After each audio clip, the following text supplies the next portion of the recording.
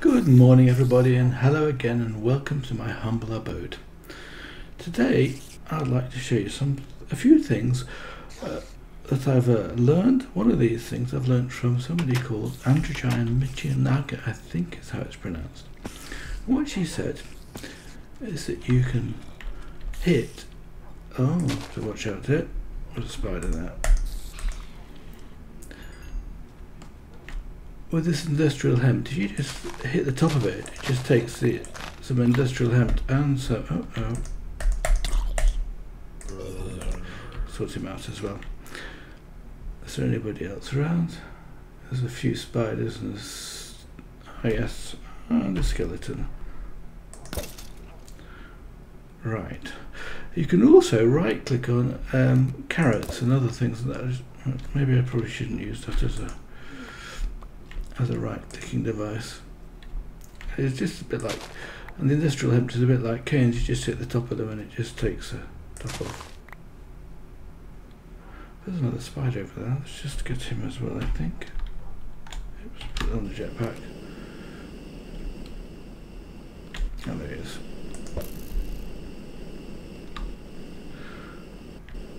When I was preparing, they were making a lot of noise.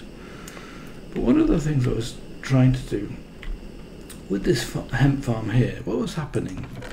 Its chest is empty at the moment, but it was filling up with seeds because the seeds aren't allowed to go through this this item duct to the tesseract and then down again. So what I then did is I've added this extra block in some Buildcraft pipes. And here I have an item gate, and it says inventory full, and it then activates a redstone signal. The redstone signal turns on this motor, and what happens is it empties one of these compartments, which is great. The only trouble is if the tesseract is off, it doesn't work completely well.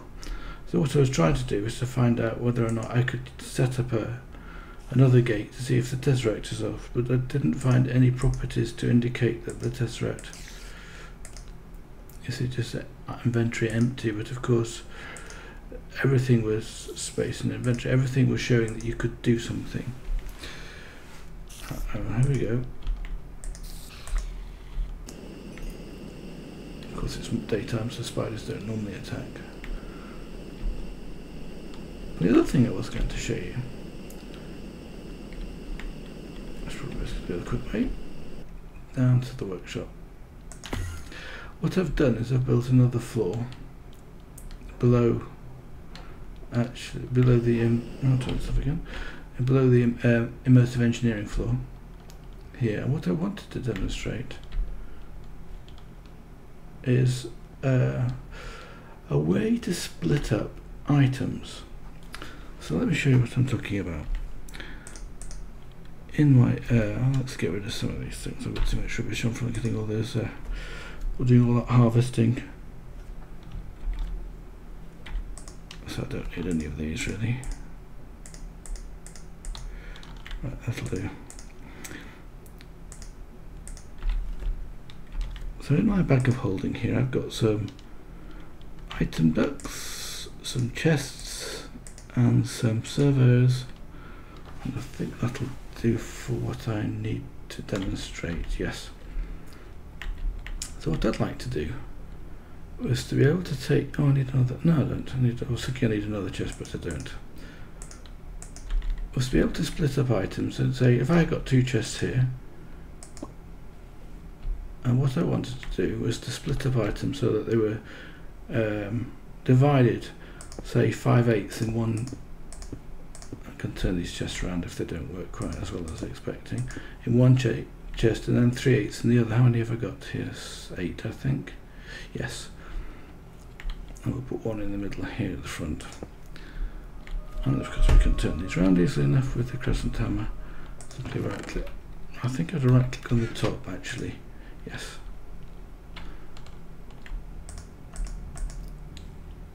Another one over here if I can reach it. Yes I can, good. So what I thought about doing is this. So I had some item ducts between here and these chests. Like this.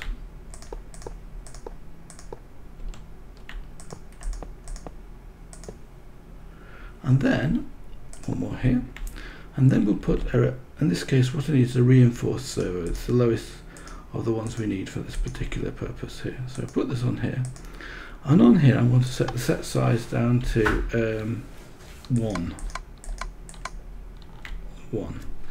And also what I want to do is change the nearest furthest to round robin.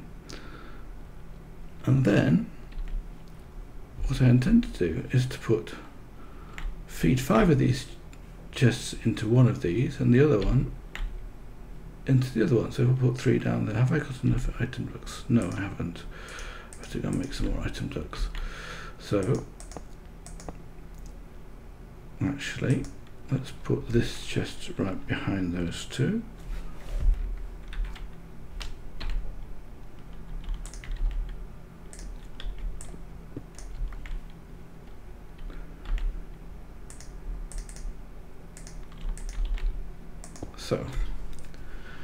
So I need some more item ducts, and I don't need any more servers. I've got plenty of servers for this. At least I counted those correctly. What we'll do is we'll just simply turn these on.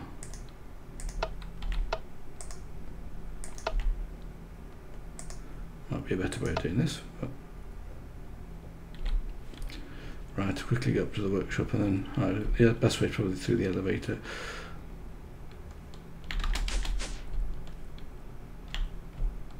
So we need some more item ducts. Item ducts are fairly straightforward to make. I think it's simply 1 hardened glass and 2 pieces of silver.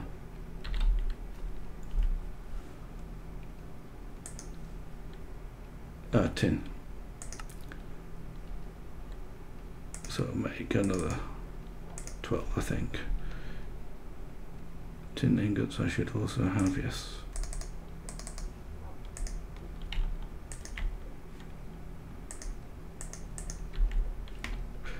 What we'll also do, of course, is we'll take something to distribute. Let's take some cobblestone, a couple of stacks of cobblestone, or 4.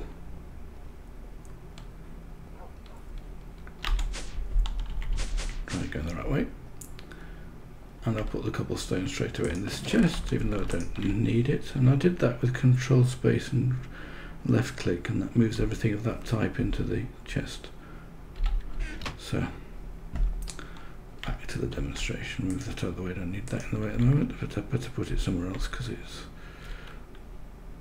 Now what I'll find is when I put this one down here, it'll join onto that, which is not what we want. But if I just take the crescent hammer here and simply right click that, it turns it off. If I want to put it back again, I just right click it again on the end here. Okay, so I can then put another item duct down here, and then that'll feed in. So of course now what I've got to do, of course, is put the servos down here. Let's put the servos down here.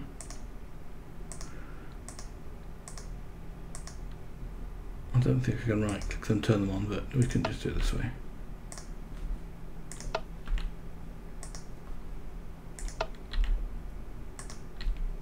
Let's try again.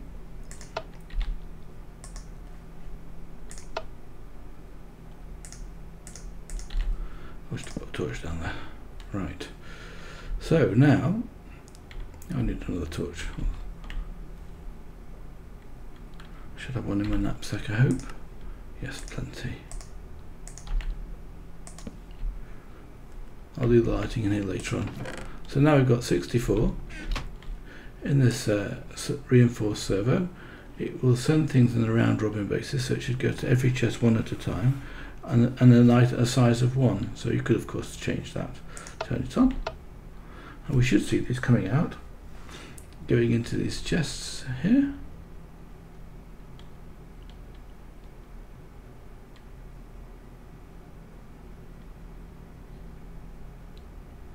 As you can see, seems to be working quite nicely. And then you'll see when it's finished, we've got 5 in here, 9 in here, so we should expect to see, I probably should get some more stacks and come back later on, shouldn't I? If I got 8 8 stacks. No, I did 4 stacks, didn't I? That should be perfect. Because with 4 stacks we should get, I'm not quite sure, 5/8 of 4. So we should get 32. Oh, there's a mobs out there. In one. Not too far away to reach that one. 34. It'll take a while. Of course, you could change the size here. You don't have to have it as 1 on this item filter here. You could just make it 2, and then it would go out 2 at a time, round robin.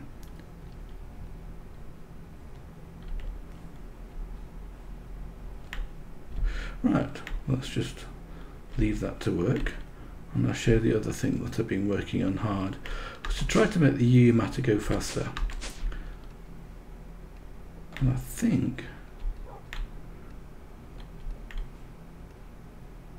the core is very nearly finished. It was on its last row.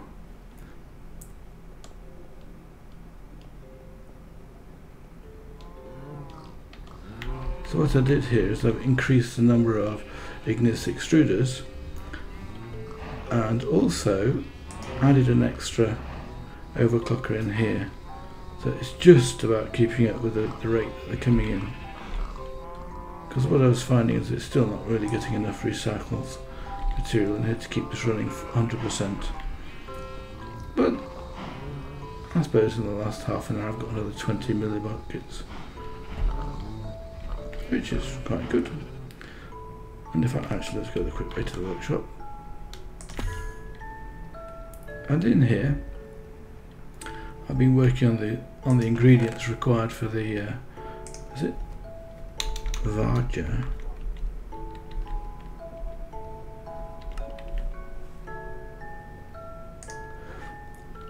So here we have the different components: iron plates and carbon plates and electronic crystals. And here we have this quite complicated tesseract coil, which wasn't too difficult. High voltage transformer is not too difficult. Super semiconductors are made from like this, and it gives you 3. So that will actually only need 1 of those. So this one here will make a reinforced iridium plate, and I have enough for another one, which then gives me enough to make this, which I think then makes these 3. And eventually this will be the last component here. We should see it all working. I probably need to make a charger for that as well. I probably need a high voltage charger to charge it all up. Right. Hopefully, go down and have a look if this is still working away. Still working away on the last 25. Let's see how it's doing.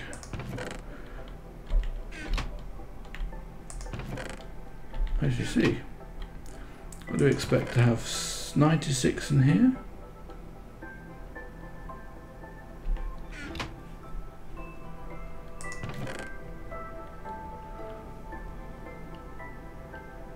And 2.5 stacks in here, is that correct? I can't do the maths at the moment. I should have done it before I started, shouldn't I? Is it finished? Yes. So, yep, that's 2.5 stacks, and here's 1.5 stacks. So that's, I reckon that's 3/8, and that's the 5/8. So there you are. This was really intended to show you how you could do some splitting up things for automation purposes. So until next time, hopefully we should be able to build that Varja device. Bye for now.